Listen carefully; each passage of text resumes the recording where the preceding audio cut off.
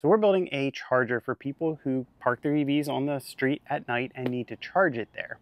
And as part of this, we've created a lot of prototypes. We started with the Mark 1 and then Mark 2 and Mark 3. And there's been a lot of problems that we've uncovered during that process. The Mark 1, 2, and 3 each have their own problems that I'll discuss in detail in this video and show why the Mark 4 here overcomes them. And if you stick around to the end, I will show you why the Mark 4 actually isn't the final solution either.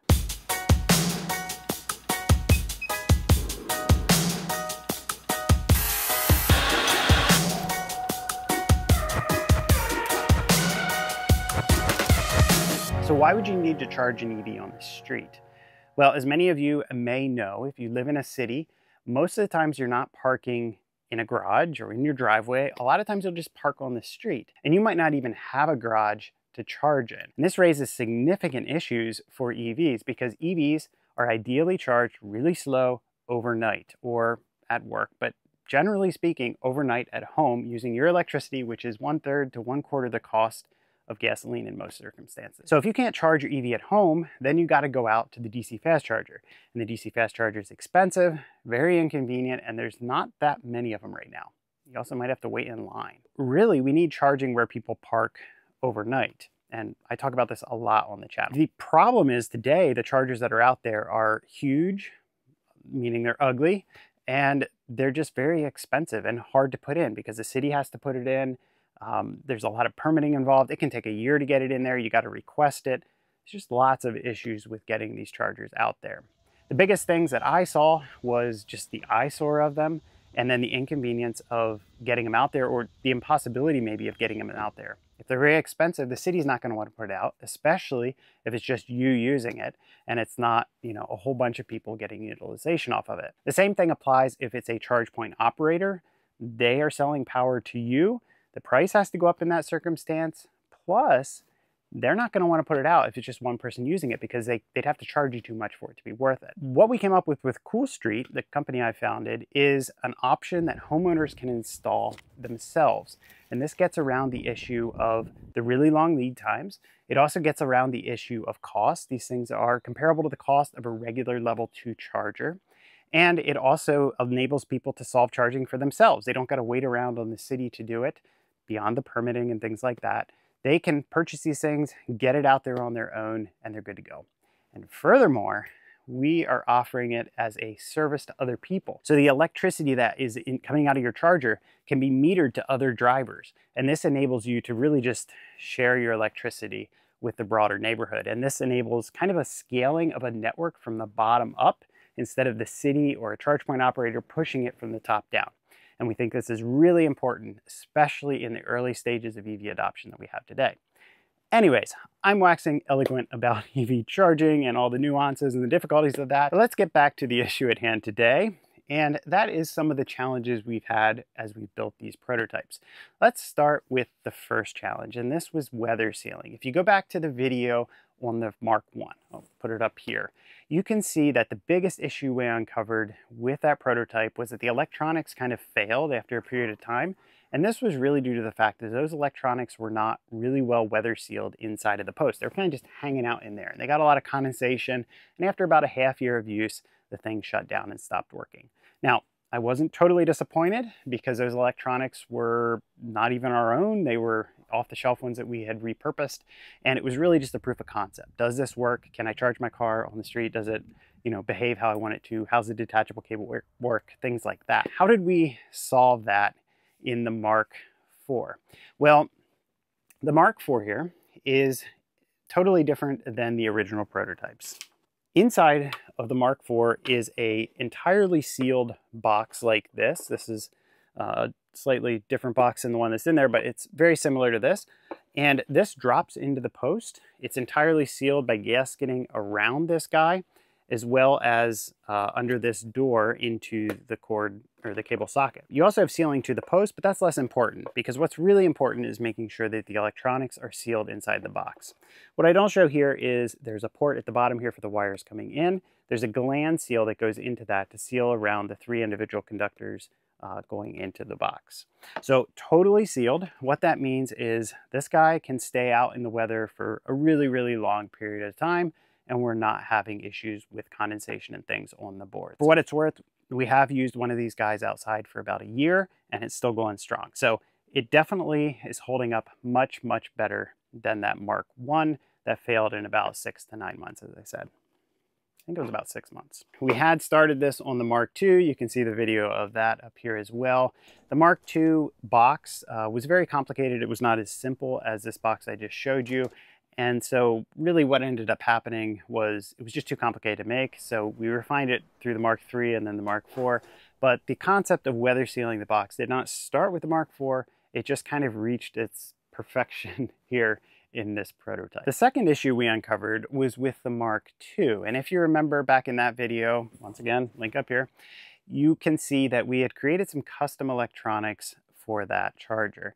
And I had worked with an external board house to fabricate those boards. We got the boards in, and it was the first iteration, and first iterations always don't end up working. And so there was a bunch of issues there, and things just didn't work. And I kind of hit a brick wall. I said, man, I do not know what's going on with these boards. How do I move forward from this with this huge obstacle of not having a functional charger, functional electronics? Because of that, we ended up having to learn how to do all of this in-house. It was an amazing learning experience. I'm glad we went through it. It taught us a lot about how we kind of need to control everything. We need to control the electronics and the hardware and the software, because if we do not, and somebody else is controlling it, you run into situations where you don't understand what's going on, and all kinds of things can come up. I mean, we all know the supply chain issues back during the pandemic.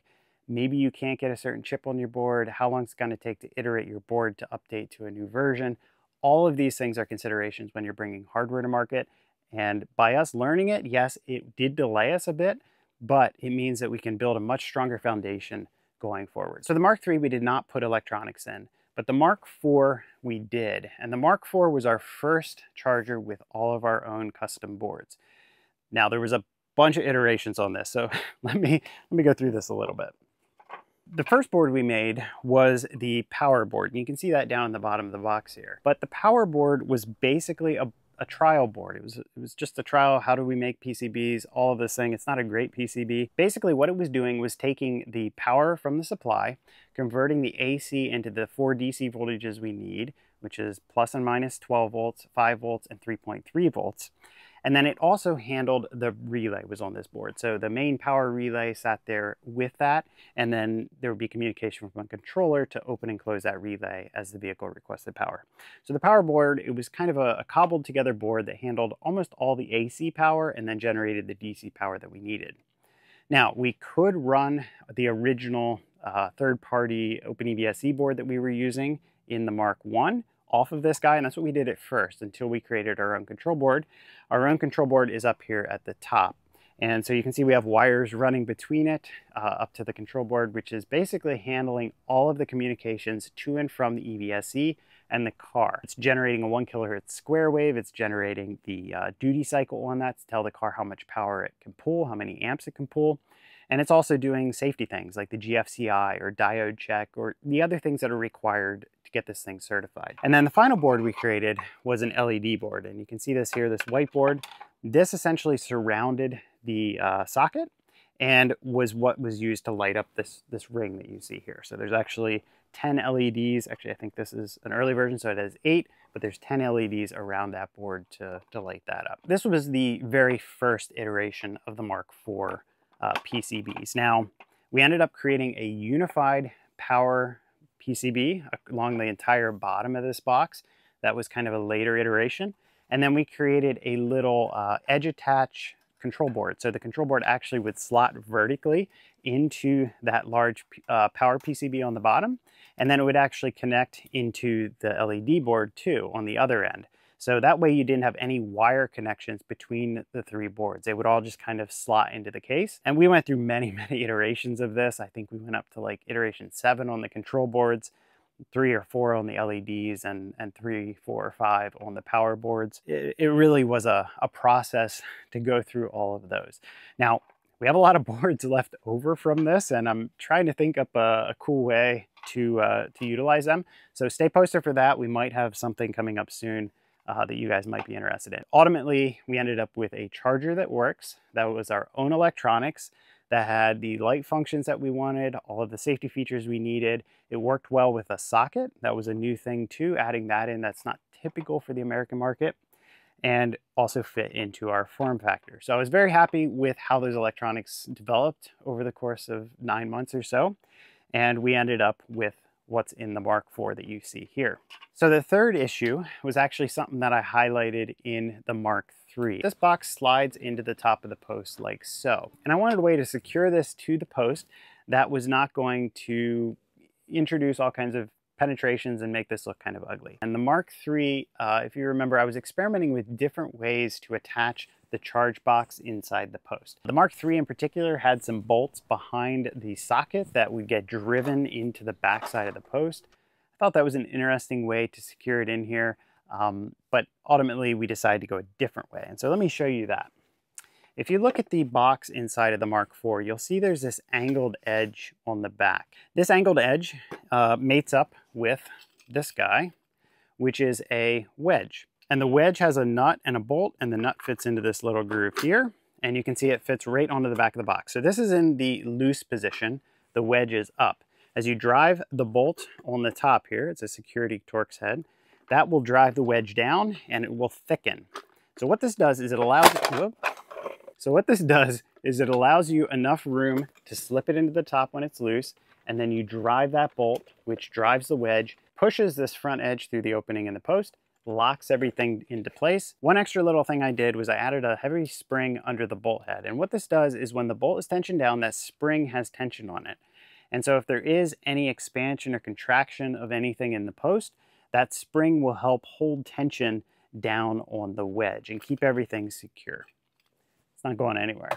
Now, there's a bunch more on the Mark IV, and I really should dig into some of the nitty-gritty of that. If you guys want to see that, just give this thing a thumbs up, add some comments, let me know. There's so many things I could go over with this. It basically was the first charger we actually ended up using an aluminum post, so we could actually build this and machine it in-house. We have some ventilation features for extra airflow through this so it doesn't get quite so hot. And I didn't even get into the door.